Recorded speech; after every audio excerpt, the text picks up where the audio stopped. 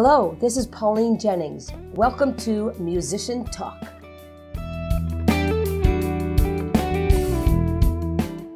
Thank you to the Fairfield Bar for sponsoring today's show. The Fairfield Bar is a full-service bar and restaurant in the heart of downtown Northfield at the corner of Highway 19 and 2nd Street in the Fairfield Inn Hotel lobby. Their casual environment offers seating inside as well as on their 1,500 square foot deck overlooking the Cannon River. They have a wonderful selection of unique craft cocktails, local and regional beers on tap, and a well-rounded selection of wine.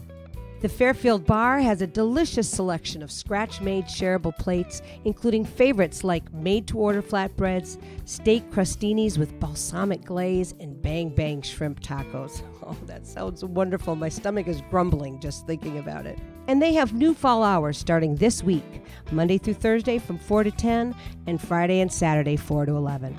Follow the Fairfield Inn by Marriott on Facebook and Instagram for updates and information. Now, I personally love the large deck on the Cannon River. I was there just the other night with some friends, and it is the perfect setting for a drink with friends and family or a night out with your special someone this fall. The Fairfield Bar is following the latest governor's ordinance and doing their part to help mitigate the COVID-19 virus. Stay safe and stay healthy. They look forward to welcoming you soon.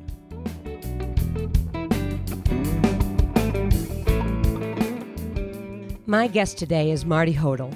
Marty holds a doctorate, along with a host of other degrees, in trumpet performance and has applied his education and talent as a soloist, chamber musician, and orchestral player in the U.S. and around the world. Marty has performed on A Prairie Home Companion, NPR, public television, and shared the stage with many heavy hitters in the jazz world, including Joe Henderson, as well as rock legend The Who. When not on stage, he's a trumpet professor at St. Olaf. He's certainly another musician that Northfield is lucky to have around. Let's find out more and talk to Marty Hodel. Hi, Marty. How are you doing? Terrific, Pauline. How are you? I am really good. It's great to have a chance to talk to you today. What an honor to be on your show. Thanks. Thank you. Thank you. That's sweet. So I want to know how everything is different right now for you leading up to teaching at St. Olaf. You're a professor of music there, and I gotta believe it's just a whole nother ball game this year. It's been a really wild ride so far. Yeah. We have spent a lot of the spring and virtually all of the summer as faculty at St. Olaf, not just in the music department, but campus-wide, trying to figure out how to bring students home here to campus safely and at the same time give them a very meaningful and rich experience. For the music department, and especially for performing artists within the department, that has meant that we've had to change the number of students, diminish the number of students that are allowed in any space at a given time. So, for example, the orchestra room, which had really no previous limits except for maybe fire code, is now down to a maximum of 39 students, and they are spaced apart 9 feet. Wow. Or 6 feet for the string players. Furthermore, all students must be masked at all times, including instrumentalists. So, flute players, clarinet players, all brass players have got to have masks on while they are playing. I wish I could show you this to your listeners, a mask that has a little flap that opens that you can stick your French horn or tuba mouthpiece right into it. The flute masks have a hole on the side so that you can stick your flute in. Furthermore, there are bell covers that look basically like pantyhose that you have little elastic rings around at the end of all the bells, including the clarinets, the flutes, the oboes, the bassoons, all the brass instruments. And to have them play through those, which my students did last night in their first studio class, is really crazy. Lastly, we have to be out of the room after 40 or 30 minutes, depending on the type of instruments that are playing in the room. So the room needs to clear out the air for a good 30 minutes. Wow. Wow, I had no idea. Okay, so you're covering the bells, and bells you mean? That's where the sound and the air and the aerosols come out. There are certain instruments which, when you play them, actually create a lot more potential viral load in the air than just, for example, a violin, where there's no air going in or out of it. So any instrument that's a wind or brass instrument has a bell that the air generally comes out of or the end of the instrument. Wow. Like you see the trumpet players getting the spit out of the bell between. That's not the bell, actually. That's part of the body of the instrument. Got it. That's also a problem, and I'm glad you brought that up because we have got these puppy pads that we are using. I wish I could show your listeners those so that any brass player's condensation, we like to call it, Oh, comes sorry. right I out said spit. Sorry. onto the puppy pad rather than into the floor because that can also contain virus that could make Sure. people sick. How did you come up with all this? All these rules or all these ways to go get around getting the viral load into the air. Was there some guidance put out nationally for colleges or schools? Terrific question. There wasn't any national guidance, just like that. I don't think there's been any national guidance about how to work on keeping ourselves safe. Yeah. However, there has been best practices that have been studied by a number of universities and performing arts organizations across the country and actually in Europe as well. So I was actually part of translating a few German studies where they studied exactly how many particles come out of your instrument and how those are dispersed in a room. And a lot of it has to do with how loud you play or sing. Mhm. Singing can be really dangerous as well in terms of particle spread, and particularly how well the ventilation system works. So if you have a lot of air moving in a room and it's being sucked out an air outtake, the opposite of the vent, then you really are pretty safe. But if there's not too much air motion in there and you have a lot of students playing wind instruments or singing, the viral load can accumulate. And you can think of it as everybody's producing smoke, for example, in a room. And the more people that you have in there, the more smoke there is, the more chance of that smoke being inhaled by someone else. Think of smoke in relation to virus. So if you can smell somebody smoking, maybe 30 feet away, you can probably somehow get part of their viruses, they say. Oh, Kind of scary, huh? yeah, it is. But it's also astounding how many measures that all of you have taken there to stay safe. And that's really great to hear. I want to now take you back to when you first started playing trumpet. Was it your first instrument? How old were you? It's been well over half a century, or almost a half a century, I should say, that I've been playing trumpet. And it happened starting the summer before my fifth grade year. So I actually grew up in a town that had a boys' choir that was part of the school system. It's a very small school system, so the elementary, middle school, and the high school are all in one complex. And we would have boys singing from soprano, alto, through their voice change to the tenor and bass section. And so I sang in that choir for 9 years, and we met every day for nearly an hour during our regular school day. That was probably the single most important musical influence on me. I also started taking piano lessons in the third grade, and I continued for a number of years, well into high school, taking piano. But there was someone in that boy choir, and this is the reason I brought it up, who I thought was pretty cool. His name happened to be David McKeon. He played trumpet, and he was really good, and he was very hip. This is, of course, in the 1970s. Plus, I thought it was a kind of a cool instrument. So that's why it shows it. That's David McKeon shows my life path for me. That is a great story. I love that. How old was that when you decided to 10 be? years old. Uh, Yeah. And actually, my dad, who is a very fine amateur musician, showed me the fingerings and showed me how to buzz. He himself is a clarinet player and a pianist and also a violist and a composer. But wow. he was the one that basically gave me my first lesson. And so I showed up to my very first band class, and I remember I played the fight song that day, and the band director was wondering, what is this guy? How does he know Uh, that already? Wow. So you had some foundation there before you picked up the trumpet with your I was very choir. fortunate that way, yeah. Yeah, with the choir and the piano. Awesome. Okay. So you started playing trumpet at 10. Then what? Where'd you go? What happened through high school? And Well, I was as much a soloist as a singer than as a trumpet player, but I did sort of split those two. And, I did the requisite all-state and all-district bands, and I played. That was always the favorite part of the year for me to go to these places where there were a lot of other instrumentalists who really cared about it, who practiced a little bit, and who sounded good. I enjoyed being with people that I felt I could share a few things with a lot. And so that ultimately helped me decide on a college where I knew that they had a really strong music program, which happened to be Goshen College in Indiana, a small liberal arts college in northern Indiana.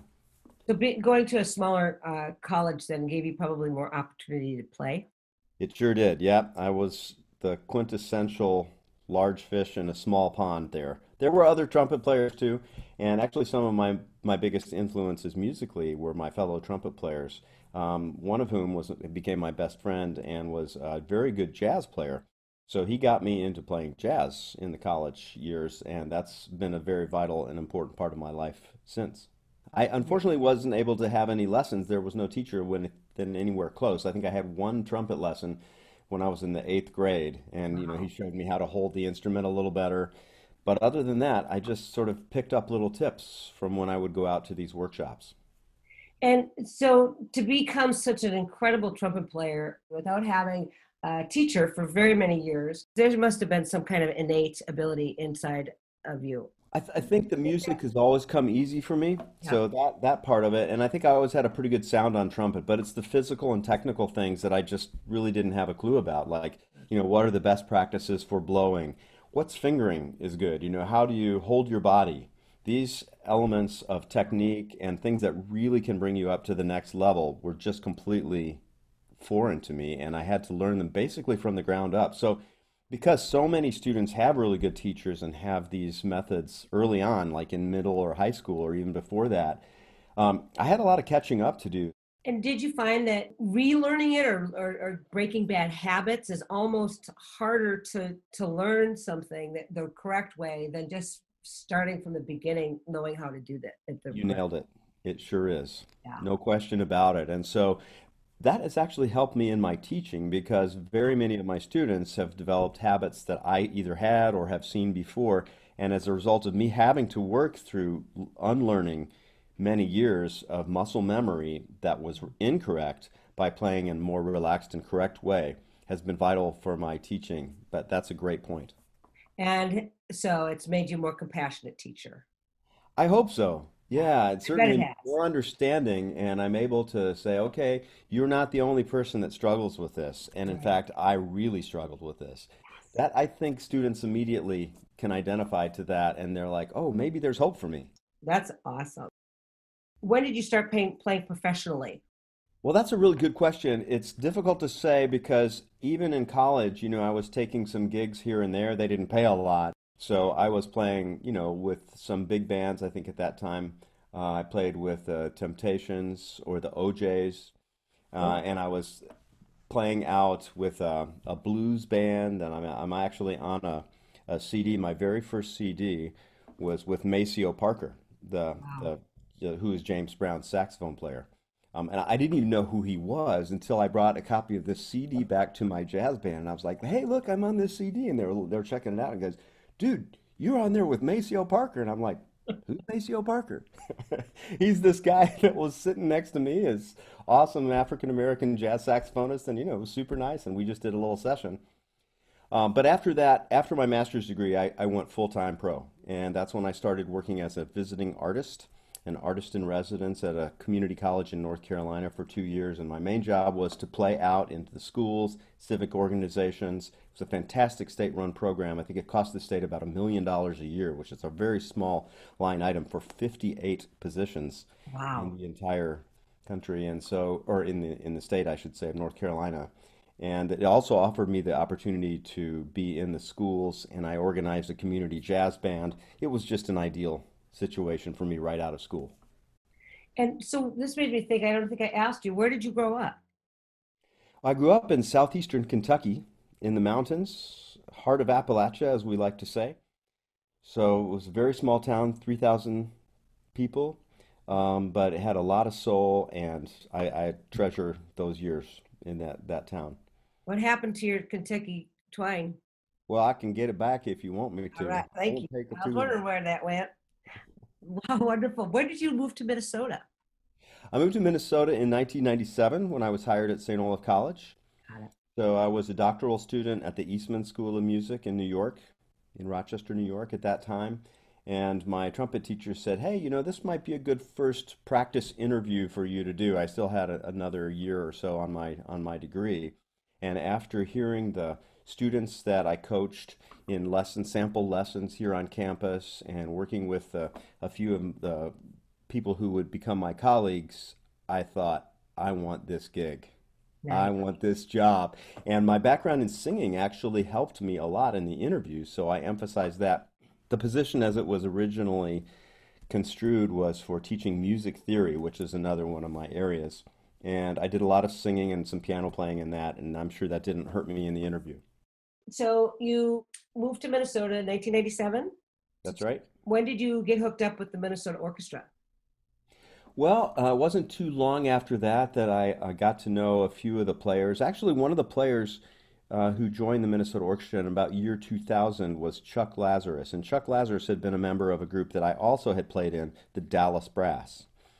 So I used that connection partly, but also I just played for an extra list audition. Periodically, they'll ask players to come in just to play some trumpet excerpts to see if they need an extra or a substitute player. And I got on the list and I started getting calls. So I think it was around 1999, year 2000, that I started playing occasionally with the Minnesota Orchestra. That's exciting. Yeah, I mean, it's imagine going and subbing in left field for the Minnesota Twins. That is really, really exciting, Marty. Now, what have you been doing in the last year? Actually, I've been doing quite a bit more playing in the last 4 to 5 years with the St. Paul Chamber Orchestra. So they only have one full-time trumpet player, Lynn Erickson, who plays with them.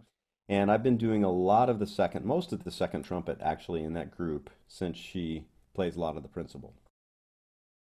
So that's the classical work that you've been doing. How about the jazz work? Well, not too much. I do a lot more commercial work. So last Okay. year, for example, before the summer, I mean, right at the end of summer, I played with Weird Al Yankovic, played lead with his band Oh, at the cool. State Fair. And then the next week after that, week and a half, I was playing lead with The Who. So my wife happened to show up for that, and she said, "You have got to fix your hair because you're on the Jumbotron right in front of Pete Townsend and Roger Daltrey." I am having a hard time breathing. The Who is my favorite band I of was all singing time. along a lot backstage. The rest of the trumpet section was like, "Why are you singing so much?" Because this is the band that I grew up with. So to be able Oh, to be on stage making music with heroes, legends, really, yes. chills the whole Yes. time. Well, congratulations. That is really, really cool, Marty. Thank you for that wonderful synopsis from fifth grade to today of your musical journey. That's wonderful. I want to move on to this first song that you picked. It's called "Challenge" by Markus Stockhausen. I want you to set it up for us why you picked it. Marcus is a jazz trumpet player and one of the most amazing jazz players in Europe. And Marcus wrote this piece on a commission by our fraternal organization, the International Trumpet Guild. And the International Trumpet Guild's conference was to be in Minneapolis. And so the organizers of that conference asked me to premiere this piece. It's a world premiere piece for vibraphone and trumpet. 5 pieces. They're short, but they're very much jazz oriented. And so, of course, the person that I would call is fellow Northfielder David Hagedorn, an Absolutely. astonishingly successful and talented Wow. artist, vibraphonist, and jazz musician and band leader. Yes. And because I've had the opportunity to play dozens of jazz concerts with him, and he's my colleague, great friend, I said, this is the guy I want to play with me. So we did the premiere together in Minneapolis. It got a lot of really good press. And then later, when I was recording my latest solo CD, which is still about to be released, we went to Minnesota Public Radio and recorded in Studio B. I'm astounded by your talent. And with that said, let's take a listen to this. Thank you.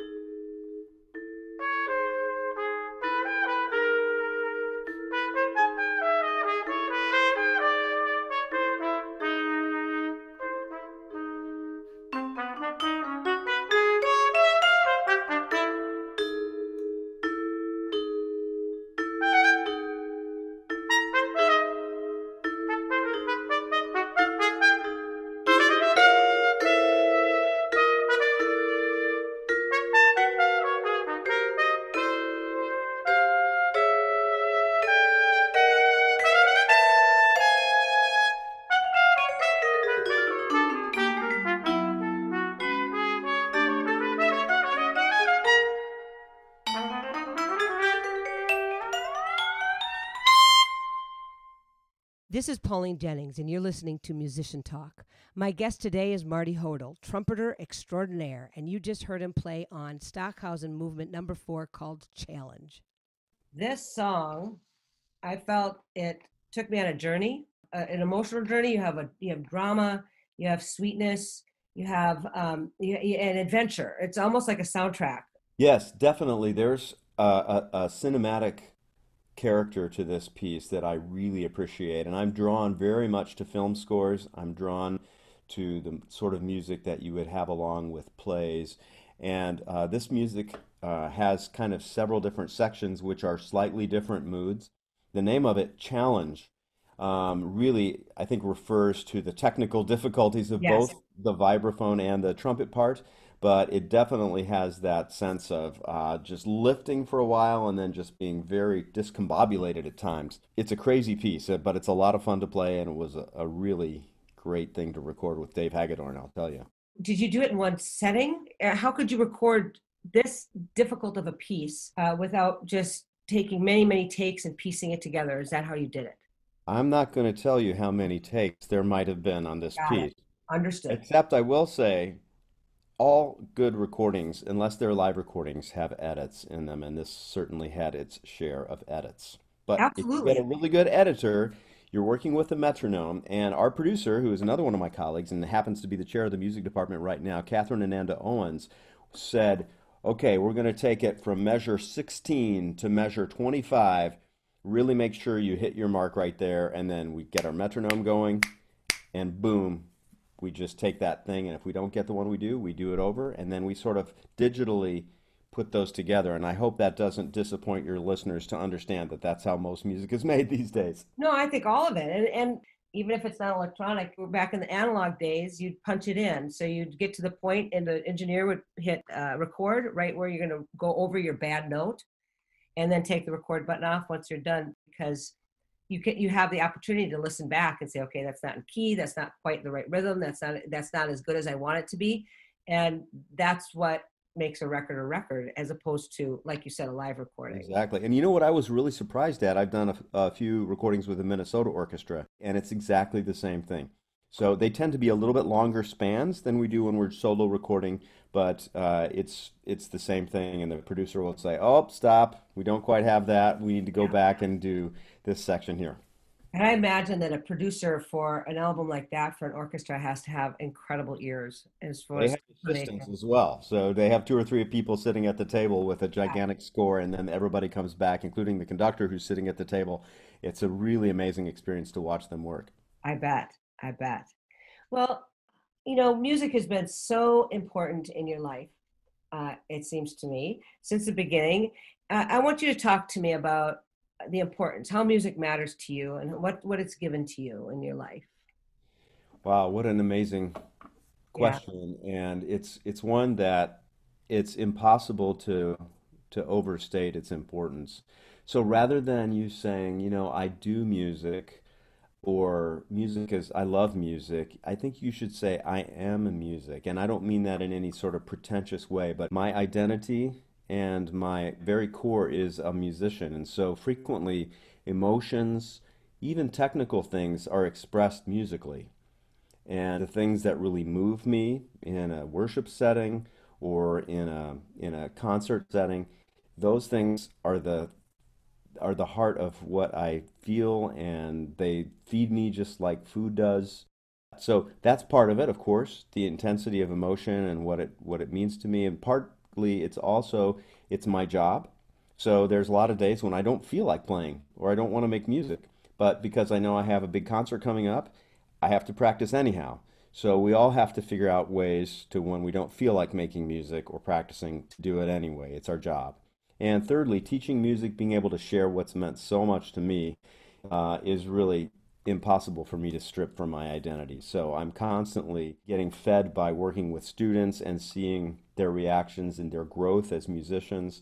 It's completely rewarding. I love that statement, it feeds me, because that kind of covers it all. It's basic to life for you. And I might add one thing, and that is the response that I see from other people when I'm at my best and I'm giving something that I know that's making a difference to them really is meaningful for me. Yeah, bringing that joy to have them go through that experience with you is, you're right. It is, it touches your soul, that's for sure. Absolutely. And just to get a little bit more philosophical, how has it enhanced or otherwise your relationships and the way that you see the world and the way you interact with the world? Well, that's also a great question. I think it comes down to human and personal connections.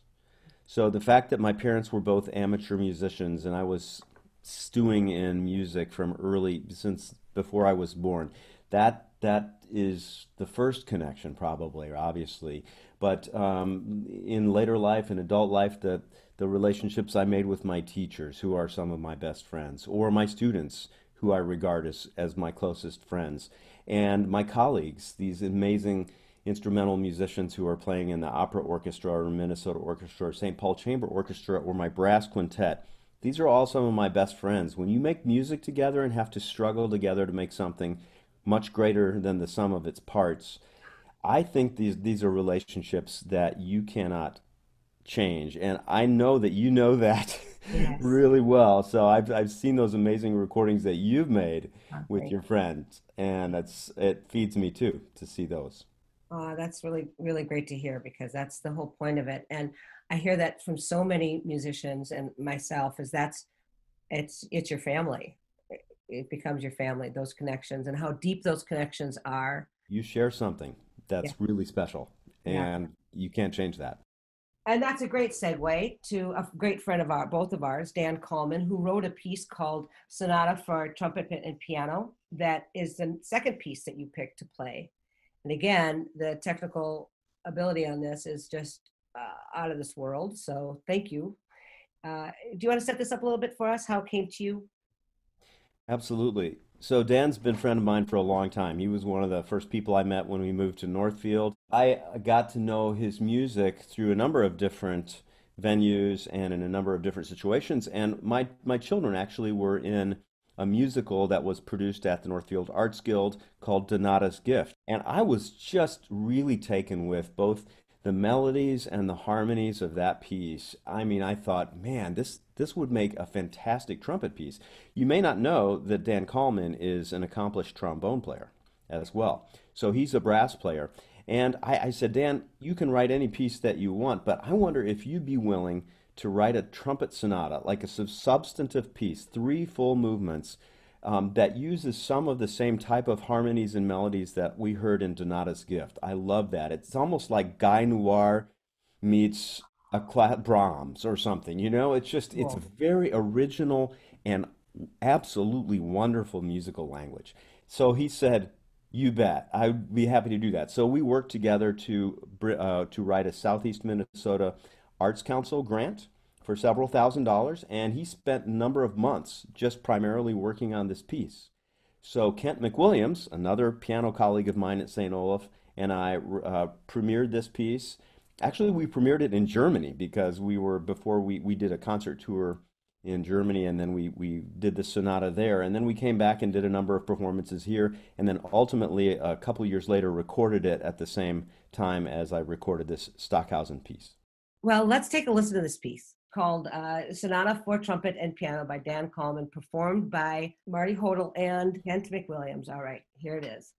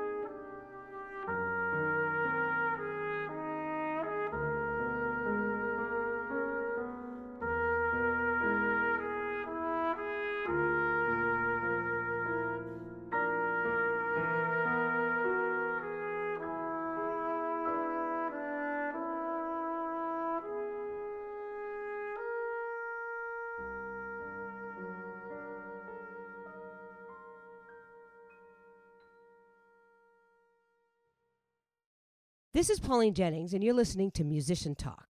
You just heard my guest today, Marty Hodel, play his trumpet on Dan Kallman's piece called Sonata for Trumpet and Piano. The amount of control you have over your instrument is mind-blowing, and the tone is always so rich. It's never harsh. So often a trumpet can be harsh, and it's so sweet the whole way through. Very kind of you to say. Oh, it's just wonderful. Thank you. I don't know a lot about trumpet, but my ears love what I hear. It loves what I hear. Well, thank you very much. You're welcome. Now, this is 20 minutes worth of music. We only played 4. We played the middle movement, but it's a 20-minute piece of piano and trumpet. That's got to be tiring. Yes, indeed. In the studio, as you said, you kind of break things up and you can take it in chunks and redo it. But when you do it live, how do you prepare for that? Well, it's a little bit like training for a marathon. So Really? if you're going to play an entire solo recital of an hour or an hour, 20-minute program, I have to practice in different ways than I do when I'm just playing very hard music with my brass quintet, but it's not nearly so intense. So basically, I'll be practicing up to 4 hours a day, several weeks in advance, and a lot of it's pacing, just like what you'd have to do if you're training for a long race as a runner. You don't want to do too much on consecutive days, so I might do 4 hours one day and then only an hour and a half to 2 hours. A lot of it's mental practice, so you're practicing in your head without actually having it on your lips, and that gives you a little bit of a rest, but you still are getting the benefit of having the music go in your head, and it also strengthens the musical impulse so that you're able to really have a good concept, a strong concept, which is vital for trumpet playing. So trumpet playing, any brass playing really is like singing in many respects, in a number of ways. First of all, you're using your breath to create the sound. Secondly, if you don't hear the sound exactly before you play it, you're going to play a wrong note because you can play a lot of notes with the same fingering. So a part of that's that. For me, a lot of preparing is trying to get into the depth of the mood and the character. What is each phrase expressing? Is this a somber phrase? Is this intense? Is this supposed to be ugly and dissonant? Or is it just serene and as smooth as you can make it? And is that love? Is that angst? What is it? And what character can you bring to each phrase to really make the music come alive behind the notes? That's what I do when I'm preparing for a recital. Yeah. So folks out there, listen to what he just said. I mean, you just have no idea when you listen to music, the preparation that goes into that and the thought and the thoughtfulness that you bring to it. I love that. I've always wondered about trumpet playing and about what you just said earlier about you have the same fingering for different notes. So on a piano, you play a note, it is that note, period. How do you, with the same fingering, sound different notes? Your lips vibrate at different speeds, and the sound waves of the instrument, the bore of the instrument, interact with the sound waves in your mouth, and the way that you compress your lips kind of make them a little bit firmer in order to play higher, and also your tongue is raised in the back to play higher and lower. So I can probably play, 11 different notes or 12 different notes on the same fingering by doing that. That's how brass players work. Also, the space in your mouth is a big deal. So the larger the space in your mouth, the lower the note generally, and the smaller the space in your mouth, including your tongue raising up, the higher the note. There's so much to be in control of that you have to have control of in order to play that instrument well. It's really easy to miss notes on the trumpet. Okay. At least it is for me. Yeah, again, I highly doubt that. But, we're almost out of time here. And I want to play best gig, worst gig before we go, because that's always so much fun. And we'll start with the worst gig so that we can end on a positive note. One of my worst gigs was when I played for a very conservative church in North Carolina that thought the end of the world was coming.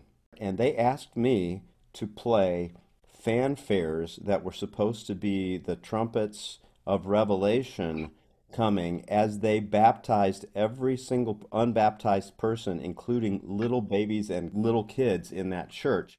And originally they told me it would be about an hour, and it lasted 4 hours. And finally, I just packed up my trumpet and said, I'm not getting paid. I'm just leaving. Wow. So you were heralding the end of the world. Yeah, and it didn't happen. It That didn't. was in 1988. I'm so glad it didn't happen. That's a tough gig. 4 hours. No, no, no, no, no, no.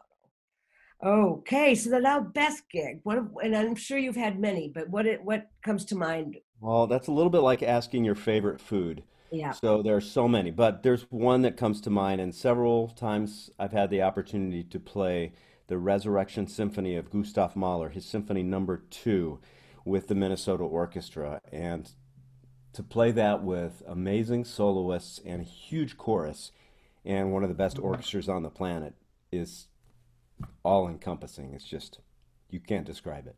Did you feel a little bit out of your body in a situation like that? Quite a bit. Yeah. Mahler second with Minnesota Orchestra. It doesn't get any better than that. Awesome. I would leave it on that note, except to say I think my favorite gig of yours would have been with The Who, but whatever. That's all I'm It was saying. really fun.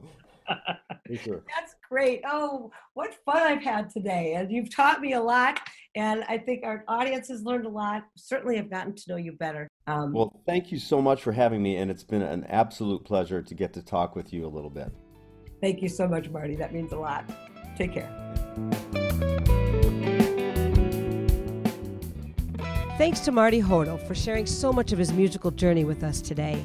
Thank you to Fairfield Bar for sponsoring today's show. And as always, many, many thanks to all of you for listening to Musician Talk on KYMN.